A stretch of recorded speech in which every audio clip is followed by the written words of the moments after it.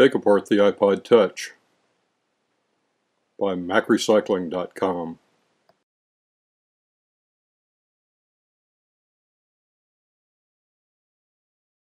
The following tools are required: a small Phillips head screwdriver, a plastic pick or Apple plastic tool, a black stick, a very small flathead screwdriver. To begin, insert the plastic pick in the seam between the front and back cover, gradually working your way completely around the iPod. You will find it helpful to have several of these picks to keep the case from closing as you work.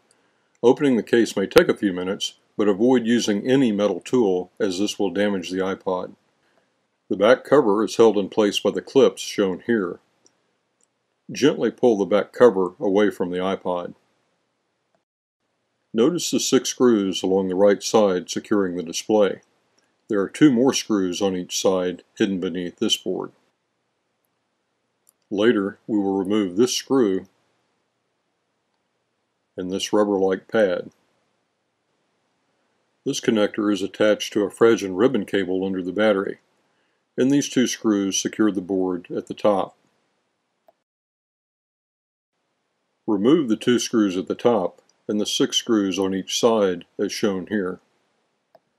The screws removed from the top are shown here. Remember each screw's location as it is removed, as one screw is longer than the other. This is a close-up of the connector at the top right. This spring to the right of the connector is fragile. When removing the connector, care should be taken not to damage them. Using a plastic pick, gently lift the connector from the board like so.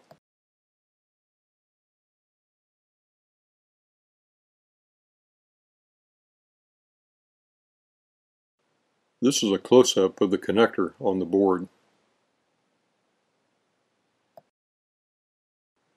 This connector is located near the bottom left of the iPod and is attached to the fragile ribbon cable underneath the battery. To remove the connector, use a plastic pick or a black stick to gently lift the connector up from the board.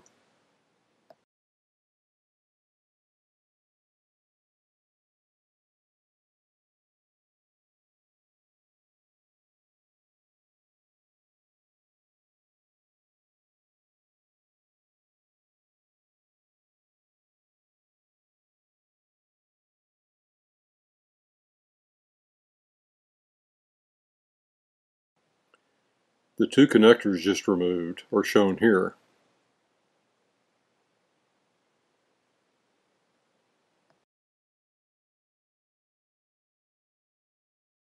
The part to the left is from another iPod and is shown here to illustrate the glue points you'll need to loosen to pry the battery away from the display. Note how the ribbon cable is routed and take care when using the pick to pry up the battery later. The pick can only be used near the top of the iPod because the pick can tear the ribbon cable as shown here. This is a shot of the first iPod showing the position of the ribbon cables under the battery.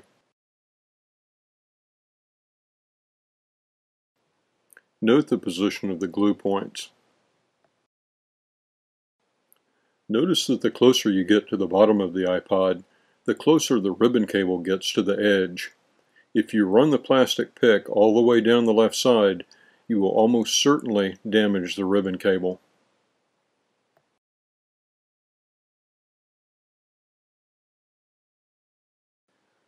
The right side is a bit safer, but again, take care as you approach the bottom. With the plastic pick between the battery and display, gently and carefully work the pick around the iPod to loosen the glue points as shown.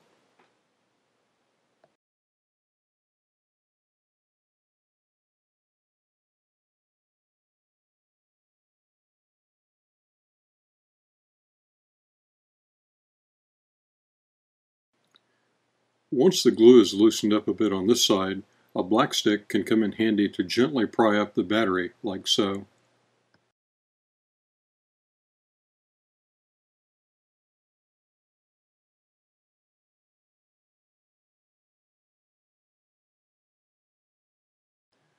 Move the battery back like this and note the ribbon cable is undamaged.